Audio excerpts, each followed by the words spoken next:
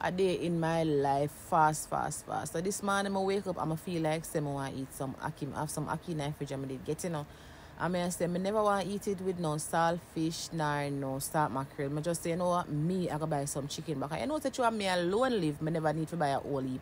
I bought 2 packs, because I say I put one in the fridge. Some of the shelf them empty because people are shop for hurricane. So some things I never really get to buy. But sometimes I can't bother with the cooking. I just buy what I needed to cook. As you can see, what I bought. Now I put the things them in the car, pack them out, and then I head home.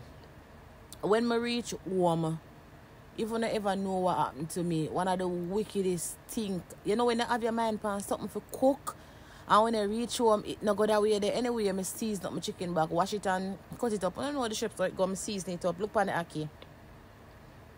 I was so disappointed the ackee spoiled. Anyway, I have to just cook my chicken back regular brown stew chicken back. But let me tell you something, say.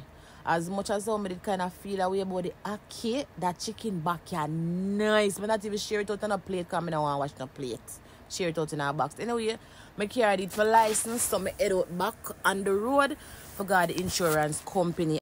When I reach at the insurance company, I did end up for wait. And then after I get processed, I got a light. I want to advise to block the car from the sun. Grateful for that. So I head out on the road again. But me tell you something.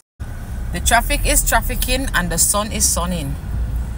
So after I leave the insurance place, I did have to stop some other places to get few essentials for myself. I also had to rehydrate myself with this cold pressed juice from, I don't remember the store name. Anyway, I head home.